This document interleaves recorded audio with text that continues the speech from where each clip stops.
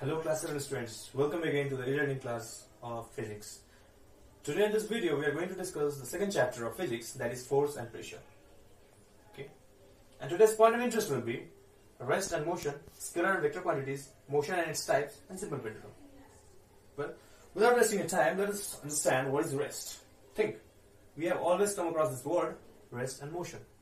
But what is it actually? Let us understand. Well, rest, we define it as any body which does not change its position with respect to the surrounding is called rest. Means, say body A is here and body B is here. Say body B is at rest or fixed. Okay. Now, with respect to this, if body A is also not moving, then we call it the body A is at rest. But say if it is moving, with respect to what? With respect to B, we call it is it at motion. Clear? So the definition of rest, I repeat, any body which does not change its position with respect to the surrounding is called rest. And what is then the motion? Any body which changes its position with respect to surrounding is called motion. Clear? Well, very easy.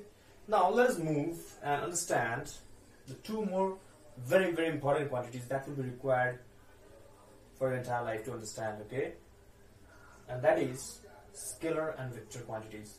This is the major thing which you should have a proper understanding of it, because it will be required for your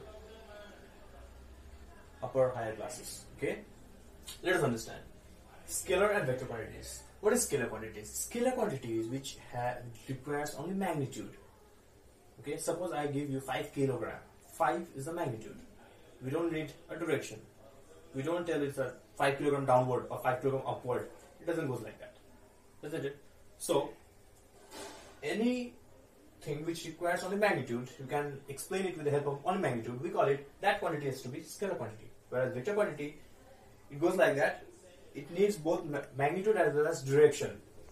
Okay, like displacement, velocity.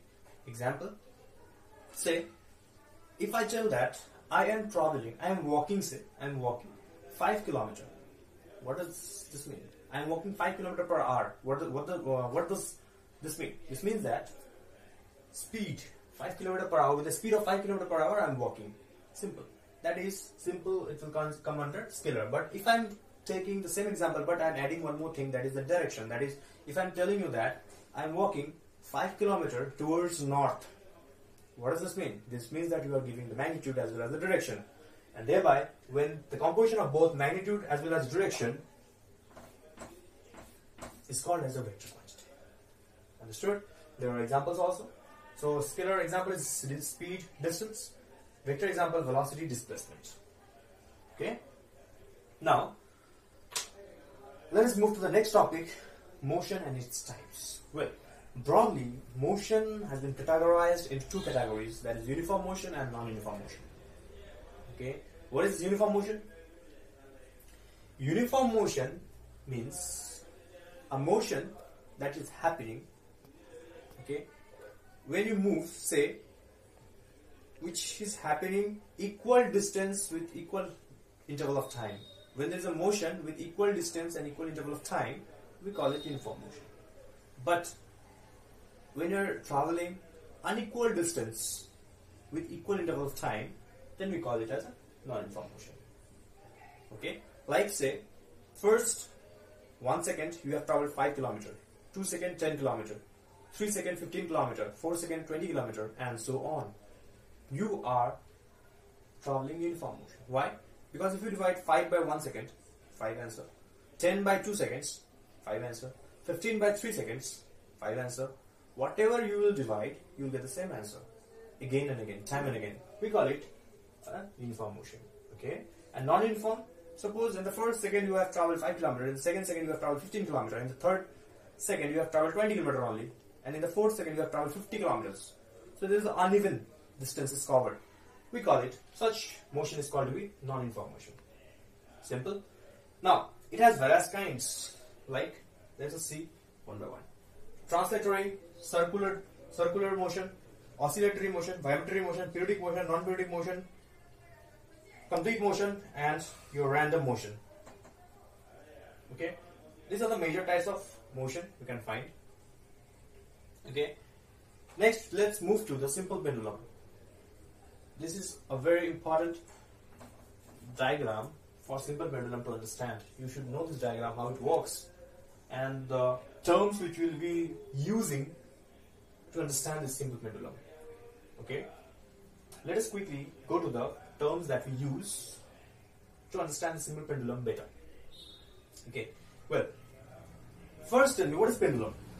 How can you say this is a pendulum? Pendulum is anything that is a heavy mass is suspended on a string, isn't it? Over a ceiling. Say a ceiling is here, you have a string and you will suspend from here, okay, a bob, like this. We call this what? The ball, the heavy mass over here, we call it a bob. B-O-B. Bob means simply a heavy mass that is suspended in a string, okay, and this string is fixed. I mean, it cannot, as you have to assume that it cannot stretch. It is unstretchable. It is not a stretchable string. Clear? Now tell me, it is only gravity is acting over here, isn't it? No one is holding it. Now what will happen? If we take the string, suppose if we take this mass up, little bit up, and we leave it, what will happen? It will go to and fro, slowly, slowly, slowly. It will lose its energy and it will again come to its rest position, isn't it? So now let us understand the terms which we use in simple pendulum, like length of pendulum. What is length of pendulum? Length of pendulum means the length from the part where you suspend the string, okay, till its end. This is called the length of the pendulum. Okay. Now will we consider till the center of the bob. This is the length of the pendulum. Okay. What is mean position? Mean position means, suppose you hold this pendulum, you drag it up and leave it. It will move to and fro, to and fro, to and fro. Mean position means the position where it always touches. It goes through, like this position. It is always passing through this position, isn't it? This position is there. This is the rest position. This was the rest position, and it's passing through this rest position. We call this position as the mean position. Understood? Now, oscillation.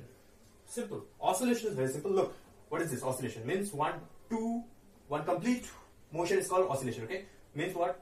1, 2, and fro motion. 1, 2, and fro motion is called to be oscillation. Understood? What is amplitude? Amplitude means the highest displacement that has been taken place in this particular arrangement. What does this mean? This means that the highest height it has went through, like from here to here. If you drag it, it will go till here. Means the distance over here, we call it amplitude. The highest displacement that has been taken place in this arrangement is called to be amplitude. Clear? Time period. What is time period?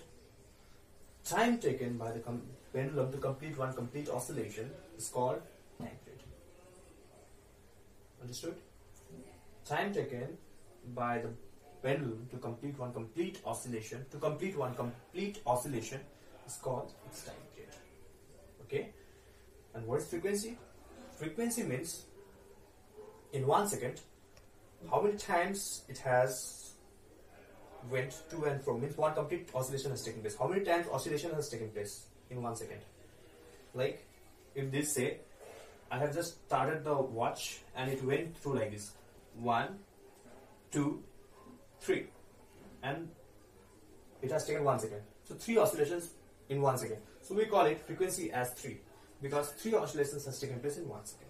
Simple. And the formula's goal is going like this. F is the symbol for frequency, okay? We denote it with small letter f. F is equals to 1 by t. F is equals to 1 by time period. Time period we denote it with t, capital T. Easy? So these are the few terms which we have learned today, and it's very important, okay? Please revise these terms, understand these terms properly. Clear? So for today, let it be till here. Okay, and in next class we'll learn something new. Okay, so till then, thank you, take care, bye bye.